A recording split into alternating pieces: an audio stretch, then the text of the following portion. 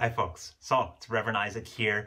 Hope that you folks are all doing well. This Sunday is Christian Family Sunday. It's also Mother's Day Sunday, and I think for a lot of us, it's going to be really different than anything we've ever experienced before because we can't be together with our Christian family in the same way and can't be with our biological family a lot of the time for many of us. And we want to be able to get up and put our ties on and our fancy clothes and go to church, but it's a bit different right now. A lot of you folks know that I have a tradition on Mother's Day Sunday of going for my first swim of the year. Actually, why don't we take a look at the clip from last year?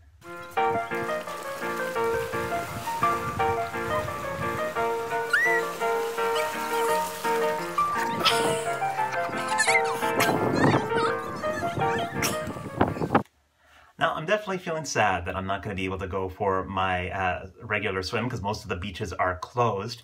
At the same time, though, even though a lot of us are experiencing these stumbling blocks of not being able to do the things that we would normally be able to do, I think that there's also really an opportunity to move beyond the sense of it just being a stumbling block.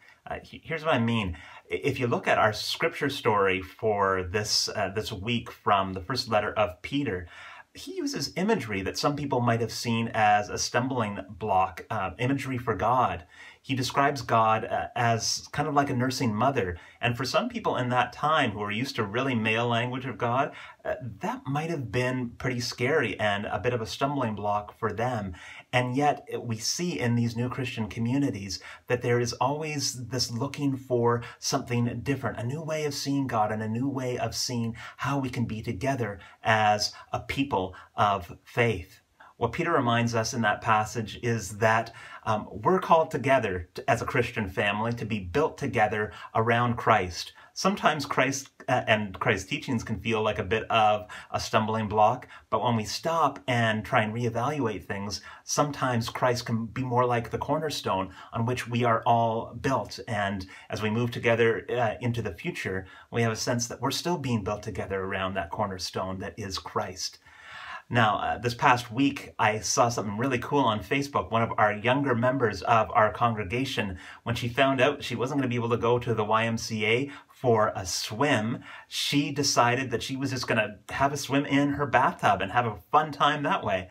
I think that's great, being creative and seeing these situations not only just as stumbling blocks. They can be hard. Let's not ignore the hardships of these different realities. But we can also see them potentially as cornerstones, as places of building in new ways in our lives. So, you know what, folks? It's true. I'm not going to be able to go for my Mother's Day swim probably at the beaches that I normally like, but I'm still going to be doing something that I think will still get me to the place where I want to be able to be anyways. I've got my frozen bubble bath right here. And I'm still going to be able to enjoy this day. And I hope that you folks can too. There are stumbling blocks that are there, but we also have the chance to build new traditions. And in that light, I want to be able to say Happy Mother's Day, Mom, but also Happy Christian Family Sunday to all of you folks in my church family. And God bless. See you soon.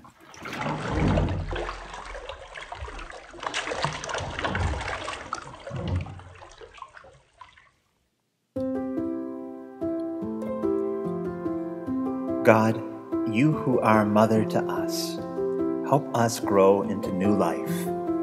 Bless all the mothers, biological, adoptive, step, and foster, any and all who we claim as mom.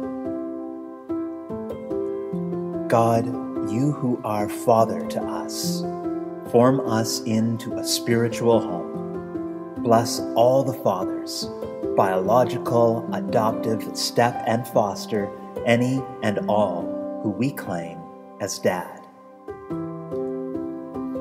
God, you who are sibling to us, see us as chosen through our brother Jesus. Bless those related to us by blood, and bless too all our sisters from other misters and all our brothers from other mothers. God, you who are Christ's child to us, allow us to taste and see that you are good. Bless all the children, grandchildren, nephews, nieces, students, and every child who you have called us to nurture. God, you who are family to us, in your mercy, make us all your people. Bless spouses, grandparents, cousins, aunts and uncles, and our whole church family.